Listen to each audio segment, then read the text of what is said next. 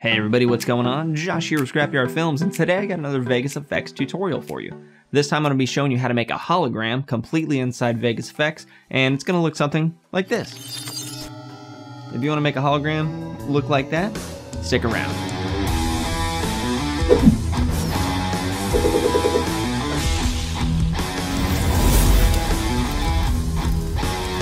First thing you're going to want to do is set up your green screen. Make sure it is the biggest green screen you have, and make sure it's smooth and evenly lit. Then you can set up your key light in front of you off camera that's going to separate you, your subject, from the background. Then I like to put a stand in where I'm going to be standing, then adjust my autofocus so I am completely in focus. When recording, you want to make sure you're doing this in the highest frame rate possible, because that's going to provide the least amount of motion blur, which is going to make it much easier for you to key out the background. And once you're satisfied with your recorded footage, let's jump into Vegas Effects. So go ahead and drag your green screen footage into your bin, and then drag that onto the timeline. Then find the part you're wanting to turn into the hologram and trim the rest around it, so you just have the part you want.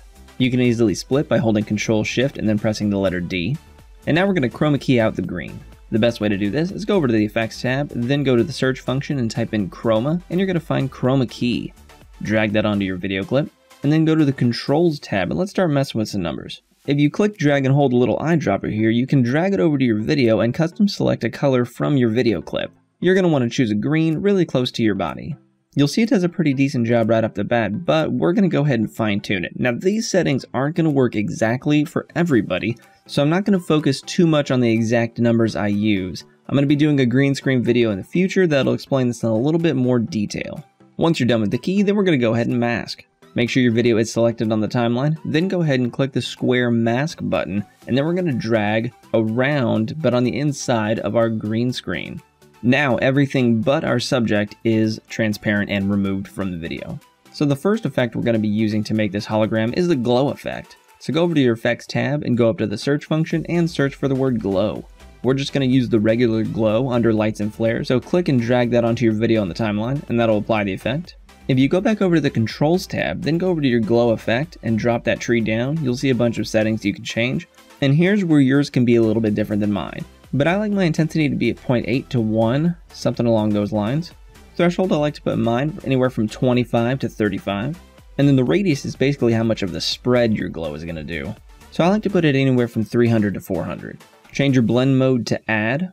And if you wanted, you could change that to add first so you can see more differences that intensity, threshold, and radius are going to do. But again, adjust as needed till you're happy with the glow. Go ahead and drop down the advanced tree, and then check the box that says use A and B colors. This is going to allow you to select custom colors for the glow to have instead of it using the colors on the video or the subject. So for this one, we're going to choose blue, so I'm just going to choose a deep blue for color A. And for color B, I'm going to choose a little bit of a lighter blue. This gives me that kind of Halo Combat Evolved glow. Now again, you can always go back to your intensity and threshold and adjust these numbers as needed. Next, we're going to go ahead and use a displacement. And this is going to give us kind of that staticky, jittery, pixelated look. So go to your Effects tab, go up to the search, and search for displacement, and we're going to be using block displacement. So drag that onto your video clip, go back to the Controls tab. For the size option, I'm going to make it 1 pixel. And for the displacement option, I'm going to start it at 5 pixels, but then we're going to go above and beyond and animate it. So go under your timeline, drop down all these trees till you get to effects, then go to block displacement, and then select displacement. Select the little circle on the left, and that's going to insert a keyframe. Now we're going to do a big animation for the entrance of your hologram. So navigate forward into the timeline where you want your hologram to be seen, hold Alt and press T to add another keyframe. Go back to your very first keyframe and change your displacement to something like 1000 pixels. And that means your hologram is going to start off extremely pixelated and then form into the hologram itself. So let's add another little effect and go forward in time. We're going to hold Alt and press T to do a new keyframe with 5 pixels of displacement. And then we're going to go forward about 10 frames. And we're going to change the displacement to about 30 pixels. Then go forward again 10 frames and bring it back down to 5. This is going to give it the illusion that we have a poor connection. It's just going to spike to bad quality, then go back to decent quality. Now to give a nice rounded animation, if you select all your keyframes, right click and do temporal interpolation, then go down to manual Bezier. This is going to give your keyframes a real smooth transition. So select these 3 keyframes, hold Ctrl C to copy, and then go ahead and paste them all throughout your video. Next, let's go ahead and add some scan lines, kind of like an old TV. So go to your Effects tab, go up to the search, and search for the word scan. Then you're going to see Scan Lines effect. Drag and drop that onto your video. Click the Controls tab and let's find our effect. Then we're going to mess with frequency. And this basically controls how thick and thin your lines are. I like to put mine at about 400. Next, you can adjust the sharpness to however you want. The more you drag it to the right, the brighter it's going to be, and the finer the lines are going to be. So I'm going to put mine at about 1.5. Now shift basically means how much your lines are going to move on your screen. That goes all the way from -1 to 1. So we're going to go ahead and animate this so they're moving all throughout the video. So go back down to your timeline, drop down the trees till you get to your scan line effect. Make sure your timeline's at the beginning of your video, find shift, and we're going to select a little circle beside it to insert a keyframe. And then move your timeline about 1 second in the future. You don't have to be too accurate, and then adjust your shift to 1. Then move your timeline about 1 more second in the future, then put your scan lines back to -1. Then we're just going to copy and paste this till it's doing that throughout 100% of our video. Again, you can select them all, right click on them, choose temporal interpolation, and choose manual Bezier to give them all that smooth transition. Next, this one's optional, but if you think your hologram's too dull, we can add some brightness to it. So in the effects tab, search for brightness and contrast, drag that onto your video clip, go over to your controls tab, and adjust the brightness to what you see fit. I'm going to increase my brightness to 40, and I'm going to increase my contrast to 90. This is really going to bleach out this entire look to make it look a little bit more like a standard hologram.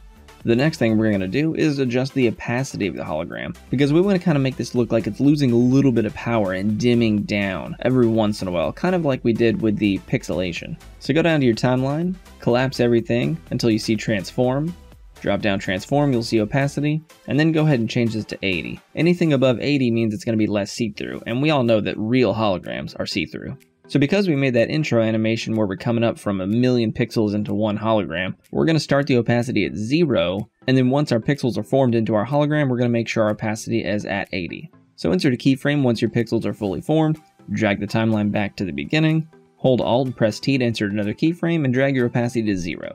So now we got a 0 to 80 increase of opacity, and then it kind of fades in real nicely. So very similar to our block displacement, what we're going to do is go forward in time, insert a keyframe, move forward 10 frames into the timeline, drop your opacity to 40, and then move forward 10 more frames into the timeline, put your opacity back to 80.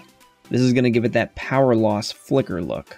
Right click all your keyframes if you want, change them to manual Bezier, then select just the last 3, copy them, and paste them where you want the power to be dimming throughout your video. Once you've done all these steps, your video should look something similar to this.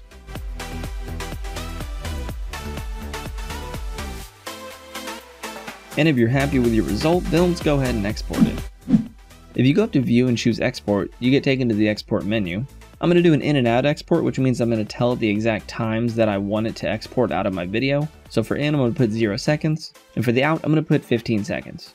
Then select Export and select In Out. This drops it down to your queue, and now we're going to choose the way we want to export it. The way I like to export anything with a transparent background is through an image sequence. This provides the lowest file size and it's fully compatible with Vegas. So you can right click under user preferences and create a new one, but I'm going to show you an existing one I have right here. I named it SYF lower thirds because this is the preset I use when I make my lower third animations. For the format, I like to keep it PNG. For the prefix, you can put that whatever you want. I just kept mine at image. I kept everything else the same except for channels. If you select that dropdown, you're going to see RGB and RGBA. Make sure you select RGBA because that means it's going to add the alpha channel, which is the removable transparent background. If you don't select that one, your video is going to have a completely black background that is not removable. For the compression, I like to put mine at about 15% because you're not going to notice any quality loss and it's going to keep the file sizes low. Once you're done with that, hit OK. Then go to your queue, choose the preset, and select your new preset that you made. Once you're done, select the output link, and that's going to open up your Explorer. Right-click in any location you want and do New Folder. And let's call this Hologram Sequence. Double-click so you're inside of that folder, and then click Select Folder. So now your image sequence will be put inside that folder. Hit Start Exporting at the bottom, and wait for it to finish. If you open up Hologram Sequence once it's done, you'll see all your pictures in there. It made a PNG picture for every single frame, so if you shot at 60 frames per second, you got 60 pictures per however many seconds your clip is. So now let's go into Vegas and I'll show you how to import this image sequence. Go up to File, and then go down to Import, and then choose Media. Navigate to your Hologram Sequence folder, select the very first picture, and then make sure you check the box that says Open Sequence. Then hit Open. Name it whatever you want, I'm going to call this Hologram. Make sure Alpha Channel is selected as straight unmatted, and then hit OK. And this will bring your image sequence in as a one solid video file with a transparent background. You can confirm this by dragging and dropping any kind of media, another video of sorts, underneath your hologram, and your hologram's background will be gone. And now you got a hologram of yourself that you can play around with. And that's it, you just created a hologram inside Vegas Effects. It's a pretty easy tutorial, and again, all the stuff I just showed you was all baseline stuff. It wasn't set in stone. You can customize the frequency, the colors, you know, anything you want like that on your own, no problem. But that is gonna wrap it up for this video. If you liked it, be sure to shoot a like down over there, and maybe even subscribe if you wanted to. I have a bunch of other Vegas Effects and Vegas Pro tutorials back on my channel, Scrapyard Films. So thanks again for watching, guys, and I'll see y'all in the next video. And I also want to thank all of my scrappers, especially my super scrappers, LMC, HPL Gamers, and Walter Heenan.